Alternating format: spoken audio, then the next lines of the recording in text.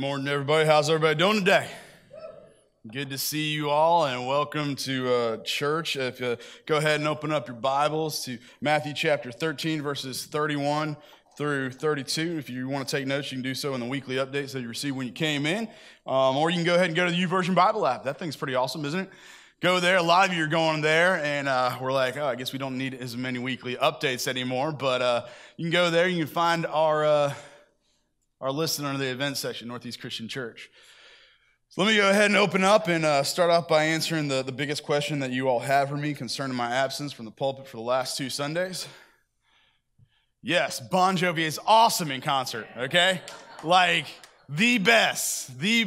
Ah, man, it was like the greatest thing ever and best show ever. I mean, he's 56 years old and still rocking, okay? That guy's got it going on. It was absolutely amazing. Oh, and then there was that whole eye surgery thing. Yeah, that stunk. I'm not going to lie. So I'm not going to go into details, but let me just put it this way. Walking into the surgery center, I looked to my wife and I said, hey, I really think cornea reconstruction surgery sounds a lot worse than it actually is. And she said, probably. And then I walked out and I said, I was wrong. But it's a lot worse than it sounds. And the procedure wasn't really bad. I mean, the actual surgery wasn't bad. It was afterwards. Man, it was ridiculous. It was a bit painful. Recovery is kind of painful. But I'm excited to be back, and I'd like to go ahead and say thank you to Mr. John Van Dyke, 2 weeks in a row, right, everybody? Appreciate you so much, sir. I was watching last Sunday from home in my bed. That was nice. Live on Facebook Live. I was watching at home in my bed, and John stood up here and said, man, writing a sermon 2 weeks in a row is hard. And if you go back in those laws, you can look at me going, yes, it is. That's right. And so, but John, my friend, thank you very much. I appreciate you so much. You don't mind, I'll go ahead and take it from here? You good? All right. But let me give you guys a little warning before I get started. I haven't written a sermon in 2 weeks.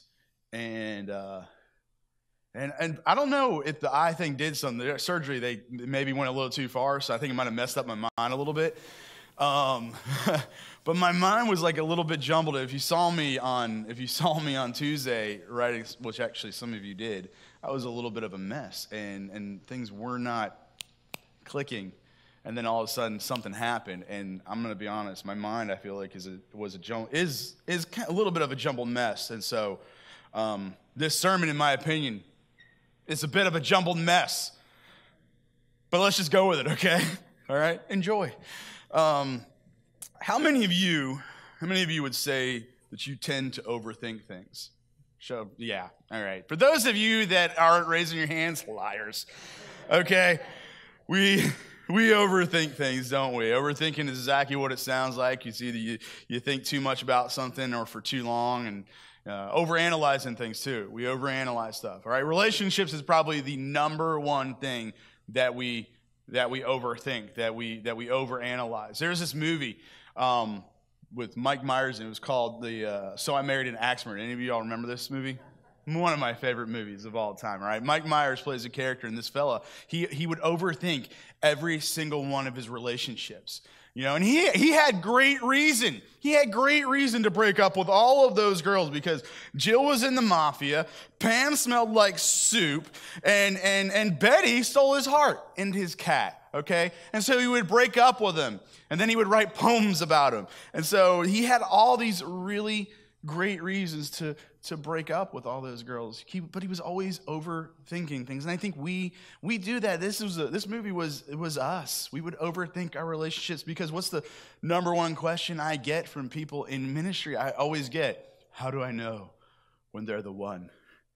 And I'm like, man, it's actually a lot easier than you think. You're overthinking stuff because listen, this is how it works. When you choose them and they choose you, congratulations, you found the one. That's how it works. All right? Yeah, but we overthink things. You know, like, wait, what did they mean when they said, I'll see you later? I'm pretty sure they meant they'll see you later. Well, what's with that look on your face? This is just my face. That's not a look. Why are you winking all the time? I just had eye surgery, all right? Back off. But we overthink We overthink our relationships. We overthink our failures. We overthink our failures. We go ahead and we overthink our mistakes, going over every painstaking detail about what we did wrong. Why didn't I get the job? I mean, don't overthink it. Listen, chances are the reason you didn't get the job is, they wanted to hire someone else. It's okay. Maybe they were better qualified. As long as you didn't go into that job wearing like a shirt cut off here and a Budweiser in your hand, it might not have been anything you did. It's just that, hey, maybe somebody was better qualified than you. Don't overthink it. Don't overthink it. We make mistakes in our relationships or with our friends. Maybe, well, why did I say that to my best friend? And you kind of go over and over. Like, you probably shouldn't have told him that outfit made him look fat. That's kind of mean, all right? Listen, don't overthink it. Just don't do it again, all right? Just be that way. Or why did the relationship not work out? I thought I just covered that, folks. Because they didn't choose you. Move on. Go find someone else to choose. Don't overthink it. But I think that's what we're doing. I think we do that a lot. And one of the areas that we do it the most in is spiritually. Specifically, with God's word. I think we overthink God's word a lot. And it's exceptionally true when it comes to the parable. Okay? What do we say about parables? This is what our whole thing is. We're talking about the storyteller, and the storyteller would tell these stories. We call them parables. And a parable, the traditional kind of definition here is a parable is an earthly story with a heavenly meaning. With a heavenly meaning. Now, sometimes those meanings were obvious. You'd hear it and you go, that makes sense. I know exactly what that means. And sometimes you would hear it and it was a hidden meaning. Like he wouldn't tell you, all right? He would tell you the story and then he would just walk away. And you're like, good luck with that, okay? So sometimes they were obvious and sometimes they were hidden. Sometimes he would tell you, sometimes he wouldn't tell you what they meant. But sometimes they were obvious and they still didn't understand what they meant. They're sitting there saying, what in the world did he mean when he said whatever it was, whatever the story? What in the world did he mean when he said, when the truth is, it was obvious.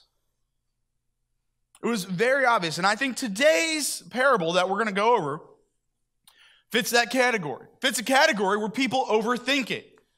As a matter of fact, when I told Donald, I said, Donald, I'm doing the mustard seed. He's like, how are you doing a mustard seed, man? That's going to be a rough one. Why?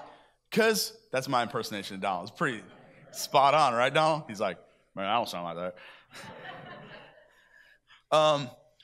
But he's like, how are you going to do that? That's a rough one. He even said, we were hanging out at the baseball game Thursday night, and he's like, hey, how are you going to do that? Where are you going with that? I don't even understand. I was like, well, let me tell you.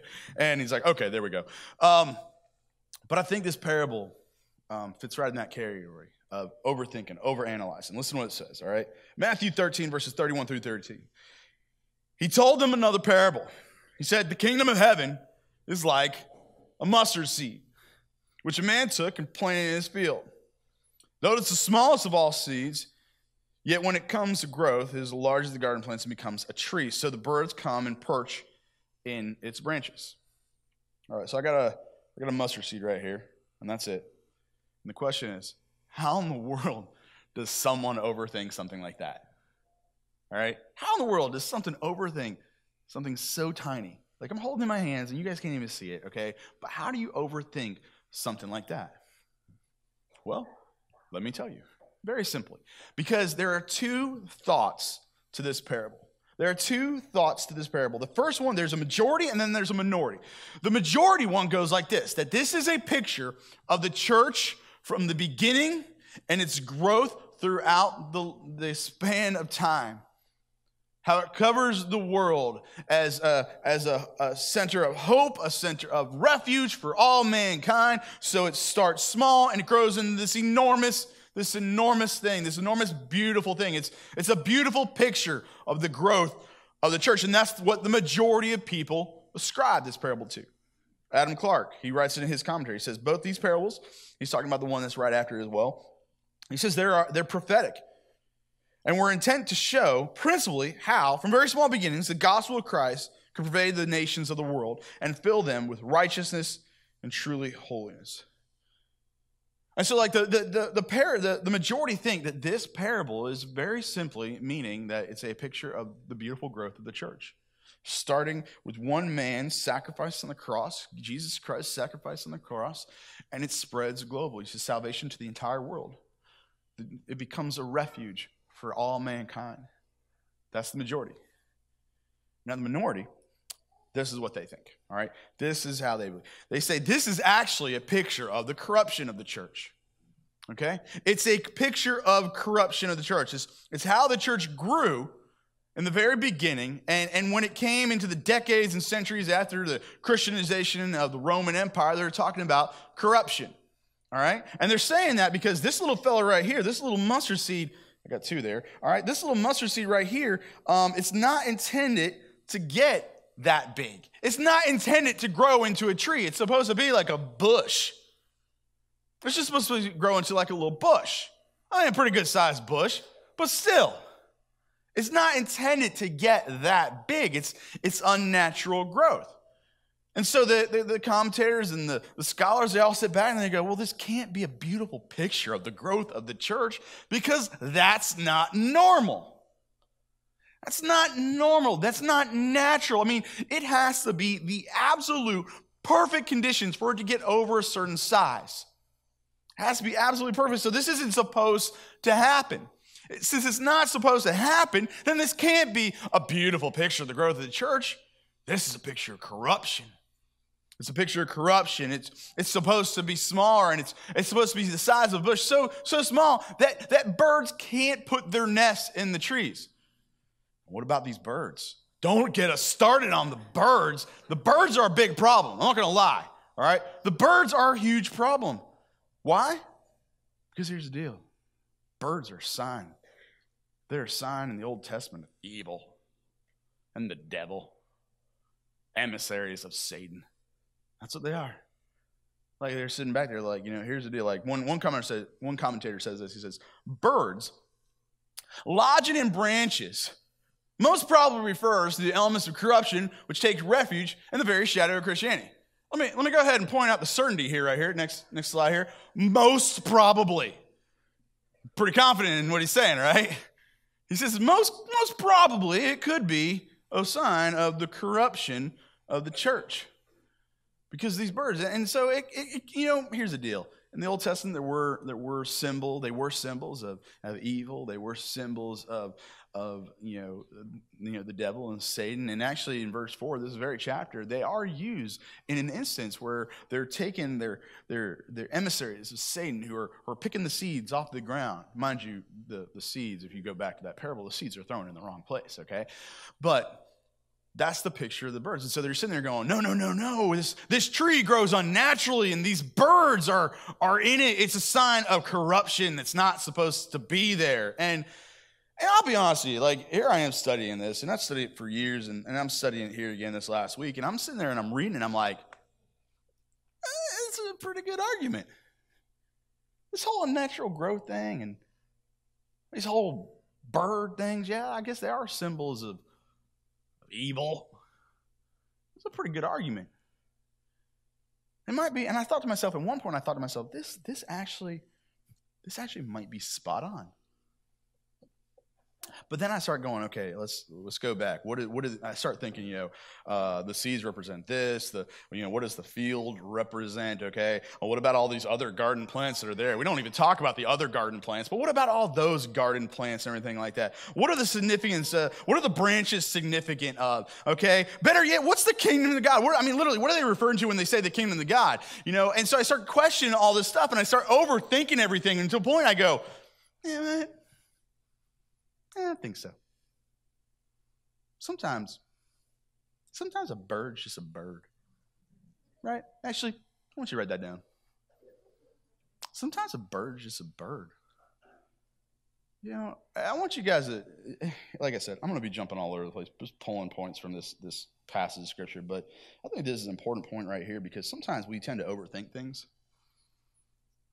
I want you to remember this. Next time you start overthinking something, your relationship, all right, your job, your relationship, your church, your God, scripture. Next time, just go, sometimes a bird's just a bird, all right?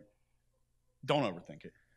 Because last time I checked, birds like trees. Okay? It's kind of normal for them to put a nest in a tree, right? Yeah. That bad? No, I don't think so at all. Sometimes a bird is just a bird.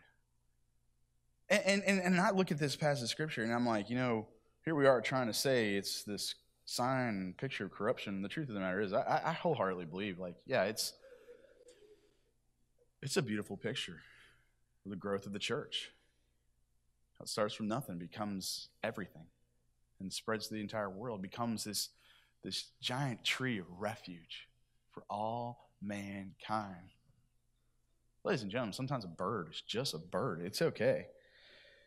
Because just as many times, and here's the deal, we can come up with all these arguments for corruption, and we can say these are the symbols, and this is what it means, and this is where it comes from, but here's the deal, we can make just as many arguments in the opposite direction as well.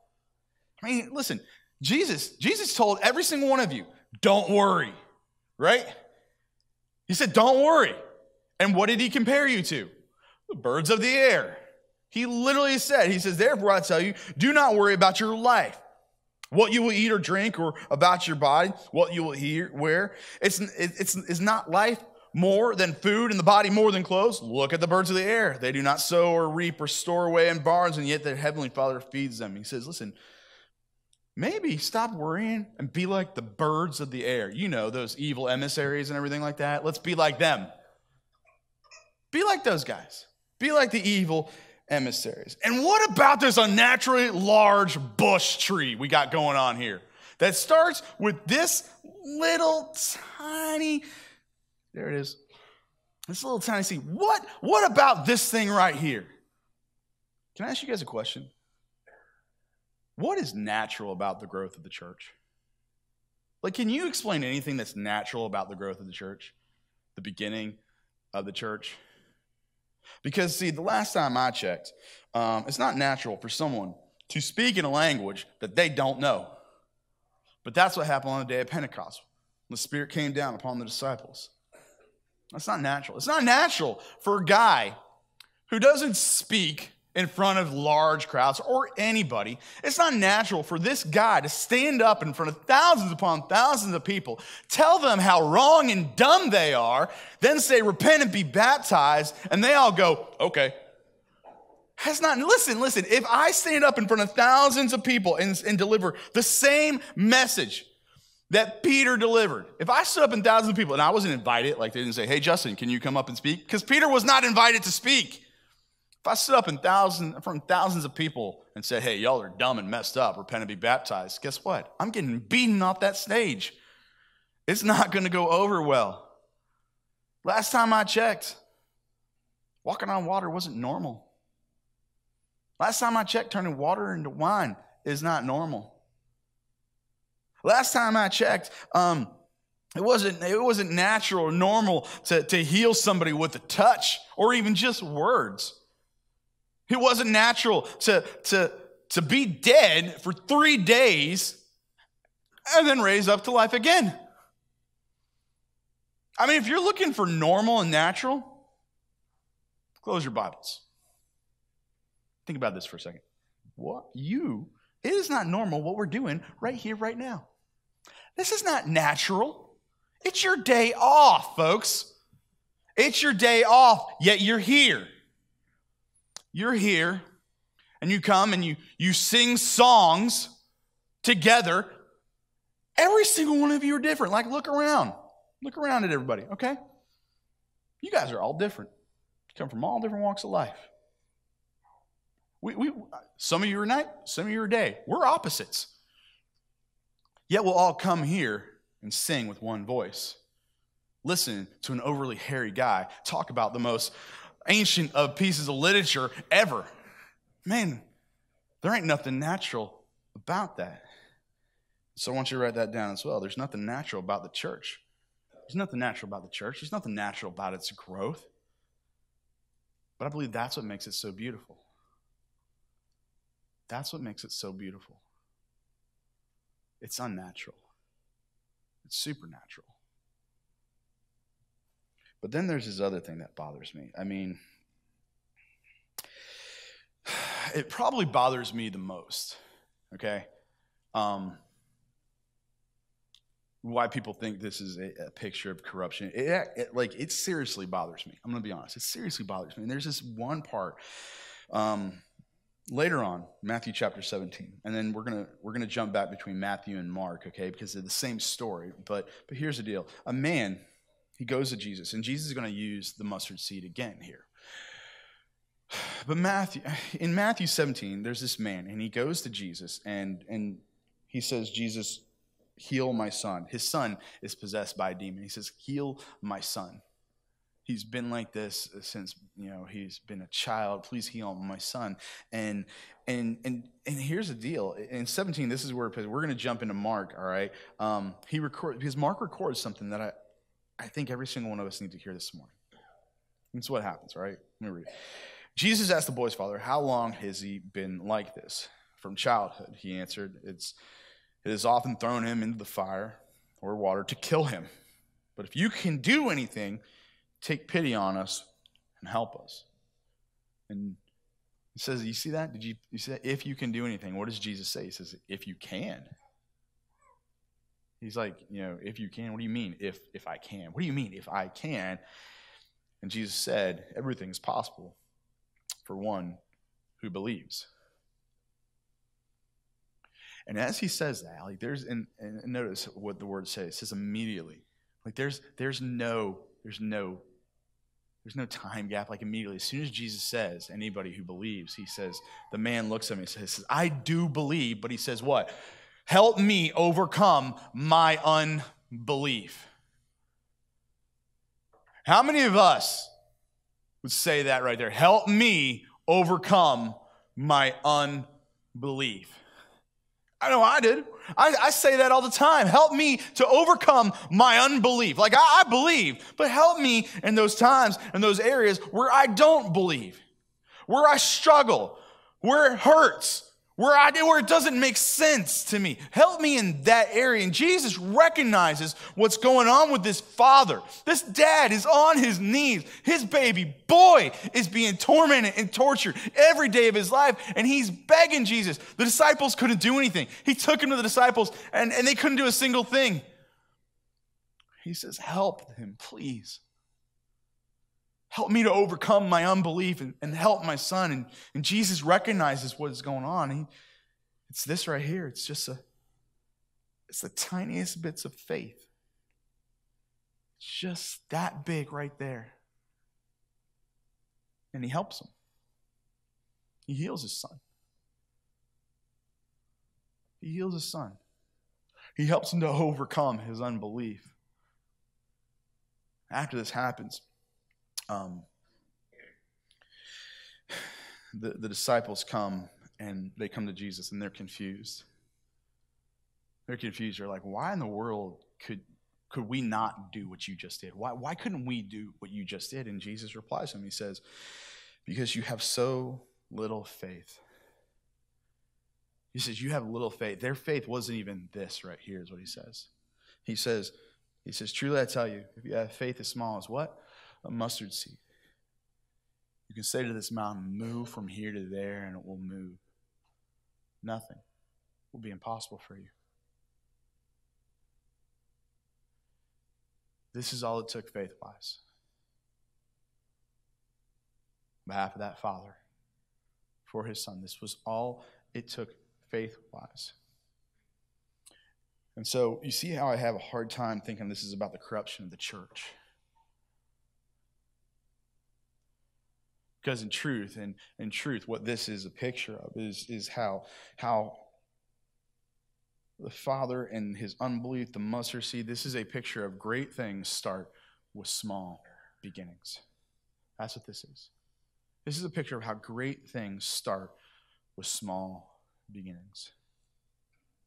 I want you to write that down because that's what Jesus is talking about with the mustard seed, the parable of the mustard seed. That's what he's talking about with the father and his unbelief, his struggle with unbelief. That's what he's talking about. Great things start, all right, with small beginnings. All music, here's the deal. All music comes from the octave, from these 8 notes. Like if you think about it, all styles of music that you listen to, every hymn that we have comes from those 8 notes. Every single hymn, every country song, every jazz song, every easy listening song, which is a thing, every rap and hip hop song, every rock and roll anthem that is out there comes from just that octave. It's amazing. Absolutely amazing. Better yet, every single piece of literature is built on 26 letters. Have you thought about that? Every book, every speech, every law, everything, every written document, every library is built, no matter what the size, is built on just 26 letters of the alphabet. It's amazing, isn't it? America. Ship sails from England, December 11th, 1620. 101 people on that boat. And there were other boats that sailed out that held thousands of people, but you got this little boat that has 101 people on it, and the next thing you know, America. Small things. Great things come from small beginnings. So when Jesus evokes the parable of the mustard seed, when he goes ahead and he points to his disciples and he says, the kingdom started small, but it is going to grow. It was an encouragement. It was words of encouragement. He was saying it's going to grow. It's going to grow into something. It's going to be a refuge for all mankind, for every generation, from here on out, and even in the past. It's a refuge for all mankind. Great things come from small beginnings. And that was Jesus' point when he evokes the parable of the mustard seed, when he talks about the unbelief of the father and the faith that moves a mountain. He says that's what he's talking about.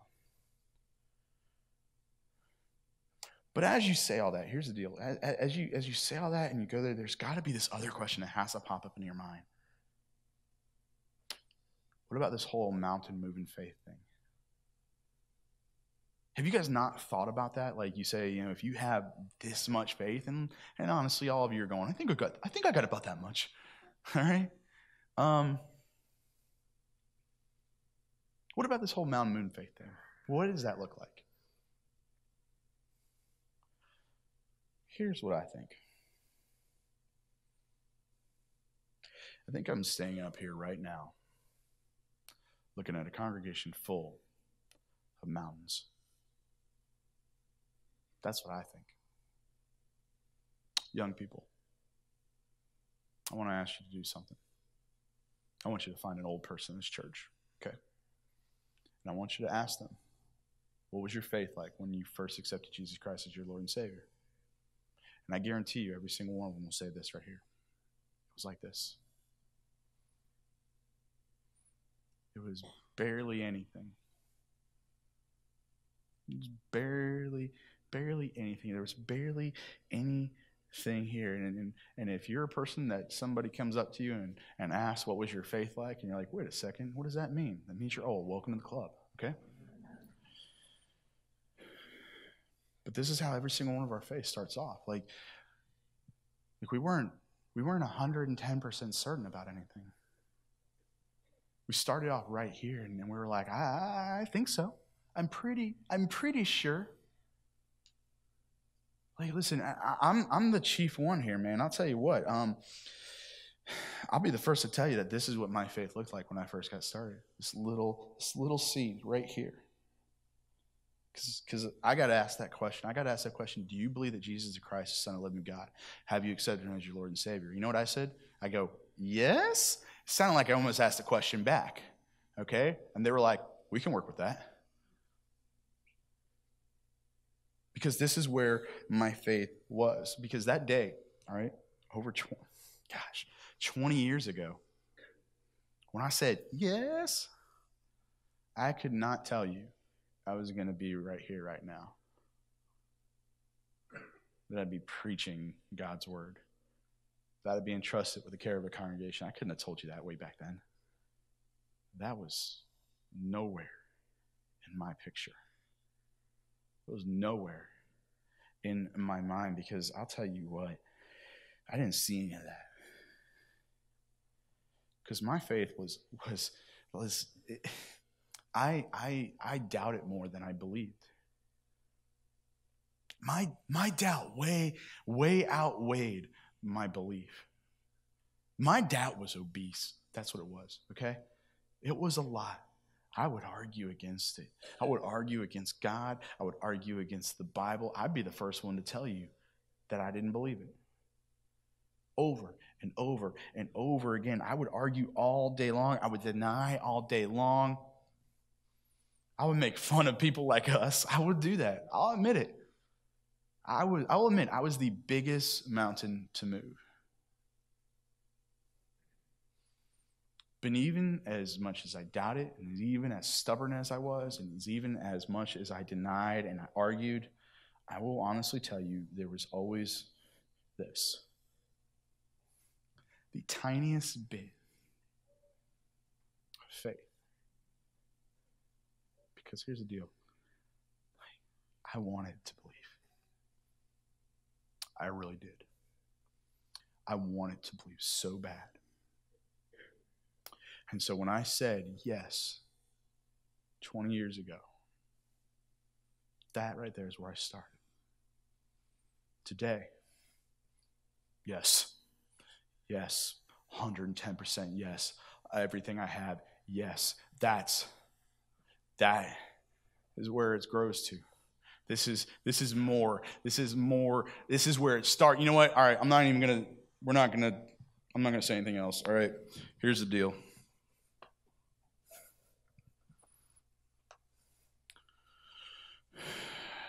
I'm done preaching. I'm going to illustrate real quick, okay? Ladies and gentlemen, this is my friend Kristen. Many of you know her. Before I left for my little thing, we sat down and had a wonderful talk about life, about her. I talked about myself a lot too. We talked about God. We talked about His Word. And this one right here, she was one of my ones.